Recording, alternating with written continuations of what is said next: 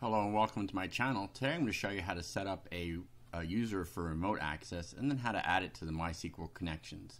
I'm using MySQL Workbench version 6.0, so it's a little older, but I think it still applies.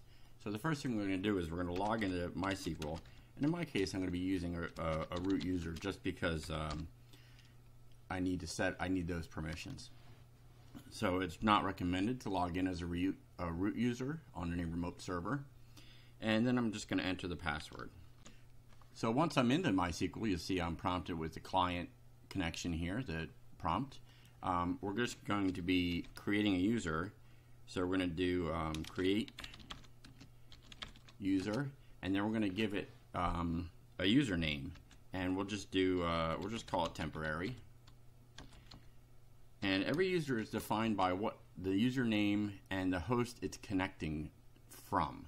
So I'll need my my current IP address, and I'll be putting that there. But for now, I'm just gonna show it as a local IP address. But do not use local IP address. This needs to be the IP address provided by your ISP server that connects you to the outside world, and you can find that by looking on a website.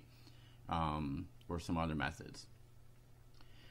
So I'll replace that with my external IP address, which I don't think I should show here. And then we're just going to type identified. I always type identified wrong by some reason. Yep, see, I put an extra N in there. And I have about 10 ways I type it wrong. And it's going to be identified by, and then we're going to put in a password here. So it should be a good password, which this is not.